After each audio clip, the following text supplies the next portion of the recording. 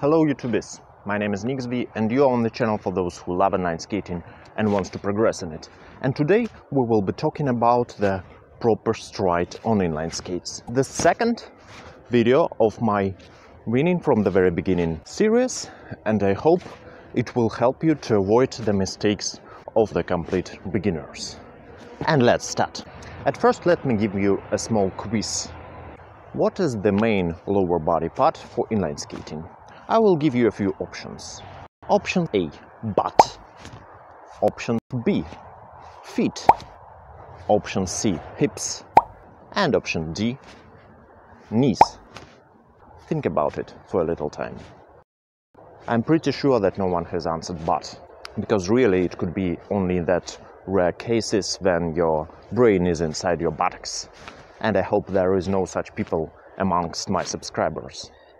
If you answered feet, well, it has some sense, but it's very difficult to skate only with your feet. You have to include almost all of your body. If you were answering hips, then you are probably right. And some of the speed skaters and marathon skaters will say that hips are the main part of skating technique for the long distances.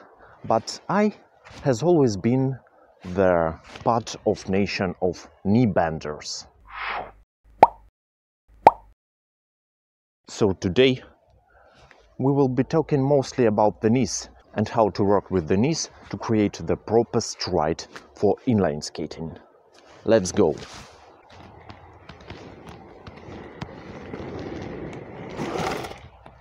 So how do we create the proper push in inline skating?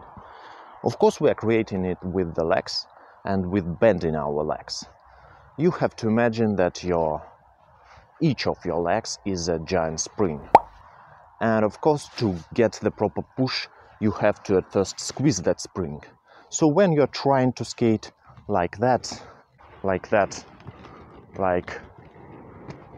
most of the beginners do, you are not creating the proper push because you are almost not squeezing your springs.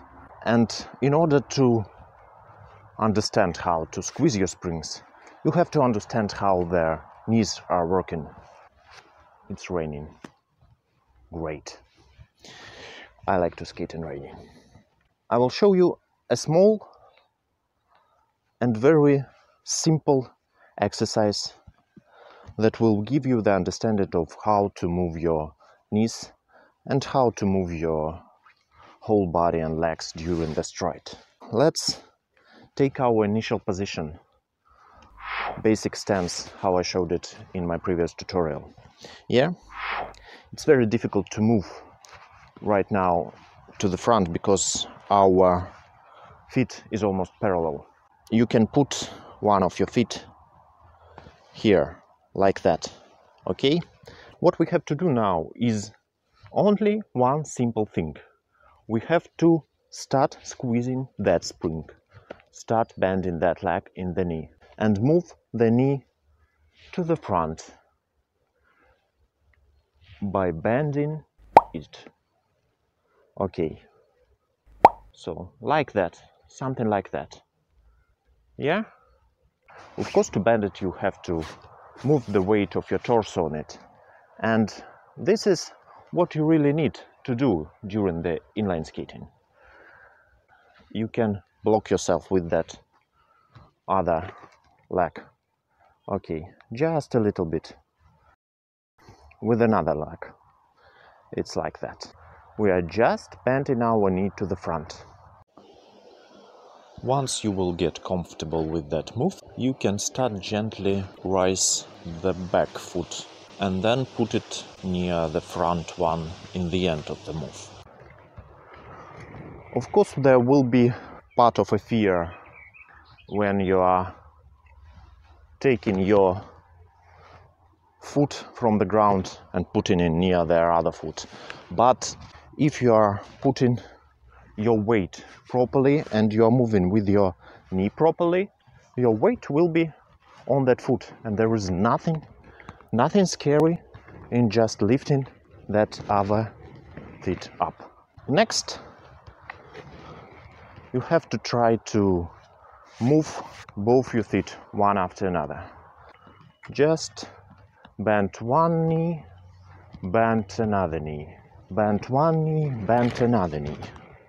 Let's take a look once again. One knee, feet, another knee, feet. One knee, another feet. This starting with the knee will also help you to avoid that mistake with the pronation, when your feet are going like that.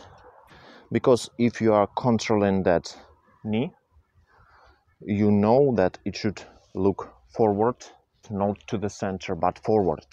You can also look a little bit to the outside, and your feet will be on the outer edge. So try to keep the knee forward and even a little bit to the outer edge.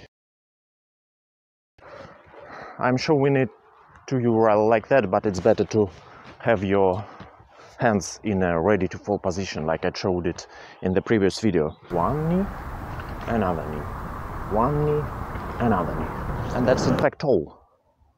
This is the main parts of the proper striding technique. See you in the next video. Don't forget to hit the subscribe button if you are not yet subscribed. Don't forget to hit the thumbs up, leave the comment, share that video in your social media, and so on. I will be very grateful for you for that. Bye bye.